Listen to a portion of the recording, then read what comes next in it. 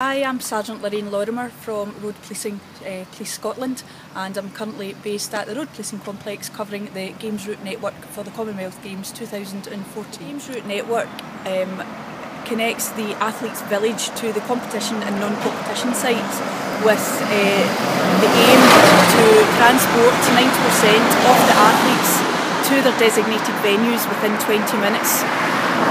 Lanes are over 6 kilometres of dedicated lanes for travelling to the venues, and it is for authorised personnel to use these lanes only.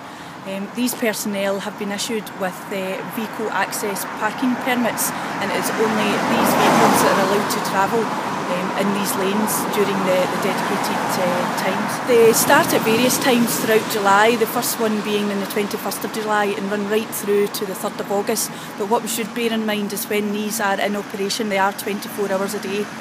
Police Scotland have got a team of dedicated officers who will cover the Games Route network throughout the duration.